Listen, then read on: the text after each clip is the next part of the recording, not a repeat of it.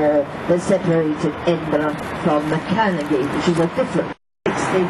And so it would attract people over out of the old town into what was going to be the new town.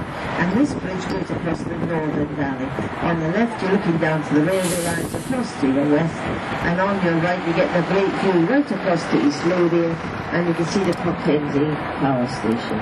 Looking over to Holyrood Park and up to the Calton Hill, right up to a telescope memorial to Horatio Nelson. So, gentlemen, if I could please sit down, thank you. So that's Rock, and you're looking at this castellated building. All that's left of the Calton Jail, that was the house of the governor. You've got the old Calton burial ground. It's an interesting burial ground. There's a statue of Abraham Lincoln in there. First statue of Lincoln erected outside the USA. It commemorates the guys who died in the American Civil War. And ahead of us, we've got Register House. That's where you can trace your family ancestry. It's a Robert Adam building, so stunning. And the statue is the statue of the Duke of Wellington sitting on his favourite horse, Pope Penhagen. Often called the statue of the three metals, the Iron Duke in bronze by steel. So on your left, this is the way you got down to a frosty day. It was made a lot easier when we built a bridge to span the valley that lies between where we are now and the Calton Hill ahead. We have the open arch of the bridge ahead of us, left and right, showing you we are on a bridge, and then you're going to go through the old Calton burial ground. We have to dig up the middle section. We're going to go through the burial ground with 12 feet beneath the graves on either side. Part you can go into is on the right. If you look to the right, you see a circular building. That's the tomb of David Hume, and just before it is the statue of Abraham Lincoln. First statue of Lincoln erected outside the USA. Tour envelopes, that's the memorial to political martyrs of 1793. 5 men whose crime was they wanted to reform the electoral system so more people could vote, were arrested and found guilty of sedition. They were tried by Lord Bratsfield. One of the guys said, you know, Jesus Christ was a seditionist. He was a radical believer. And Lord Bratsfield said, aye, and look what happened to him. You're just going to be sent away to prison. So, off we go. Lord Bratsfield, a rather strange man. There's Lord Bratsfield, a lot of strange tales about him. On your right, St Andrew's House, international, modern in style, used by the Scottish Executive. And on the left, we have sticking his head above the cliff with the right angle bed, the Salisbury Crags. There's the memorial to Bunce. So Arthur Seat, Salisbury Crags, all part of Holyrood Park. 5 miles in circumference, completely at that time. It wasn't a pleasant place to live, and he wanted to build a palace suitable for a princess. Down at the bottom of the hill, there hadn't been much. There had been a hospital. The monks of Holyrood Abbey had a wee hospital down there, but there was not as much else. And the park that we see now is still there. So you have this area of green that will really be suitable for a young girl. His granddaughter, Mary Queen of Scots, when she came to Scotland, was never happy in Scotland, but she was happy with Holyrood Park. She liked a strange smell. She was too polite to say it stinks. She had a brewery right outside her house, and she also had a gasworks on the right. And this building on the left is 16th century. It's called Mary Queen of Scots Bathhouse, but it was surrounded by working class tenements up to 8 stories high. And when I say there were tenements, there were single rooms with no indoor sanitation, which the poorest of the poor lived. On your right, the Catalan gentleman Enrique Mareras, and to your left the oldest part of the palace, built in the reign of James IV, and to the left of it is Holyrood Abbey, built in 1128. The Queen's Gallery has works of art from the Royal Collection. At the moment it's only photographs of the Middle East.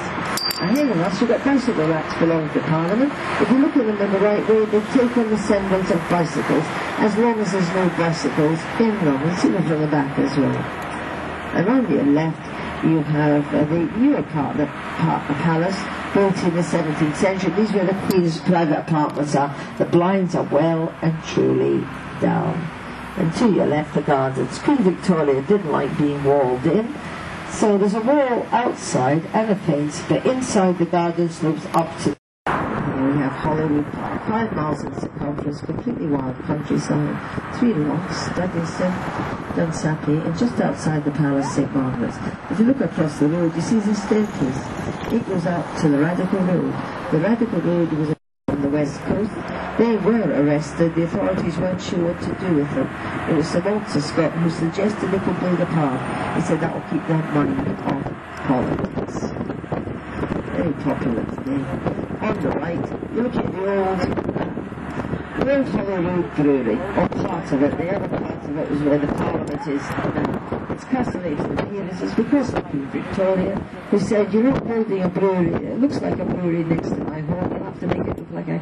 Barnes, Adam Smith, the economist, Douglas Stewart, David Hume, the philosopher, James Burnett, the linguistics, and Blackstock, another poet, and Brown's the poet. So and nobody could understand it, and they believe it's maybe because Edinburgh consisted of the one street, and all the we had the cliffs and all sorts of things. If you're a geologist, this is a great place to wander around. It's heaven for geologists.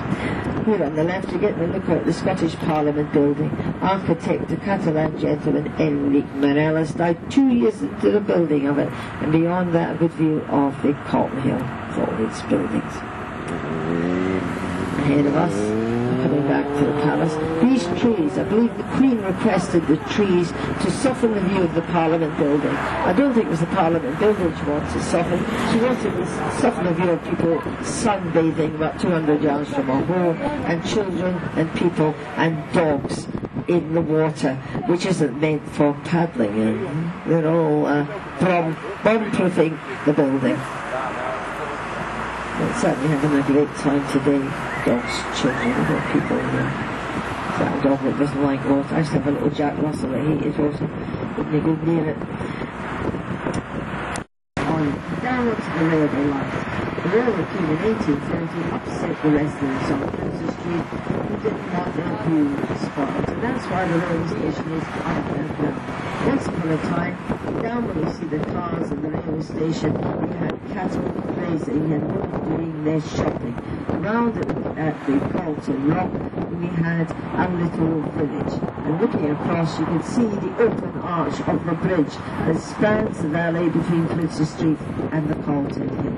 So we have 2 bridges spanning one valley, one bridge at right angles to the other. The bridge we're looking at was built in 1899, replaced the bridge that had been built in 1766. The 1766 bridge's arches were too small for the trains. This is where, when you built the first bridge here, the markets came down here because they were protected from the elements. On your left, the staircase that will take you right up Double George Bridge. We've got Flesh Market close. Fleshers were butchers. This is where the butchers had their market. That leads up to the Royal Mile. City Art Centre. And on your right, the Fruit Market Gallery. It's always free, the Fruit Market. It used to be the Fruit Market, actually.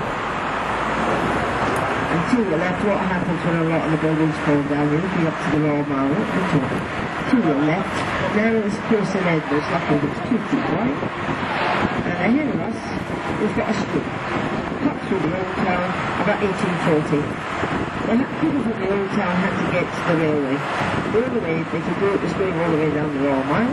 So by 1850s they'd had enough of it, and they built this road on your left. 6 closes were partially knocked down to build it. This is Colburn Street. That will take you up to the Royal Mile, and up to the Royal Mile is where you'll find the nearest fish and chip shop to Princes Street. It's called the Clamshell, and it's between the Tron, Kirk and St. John's.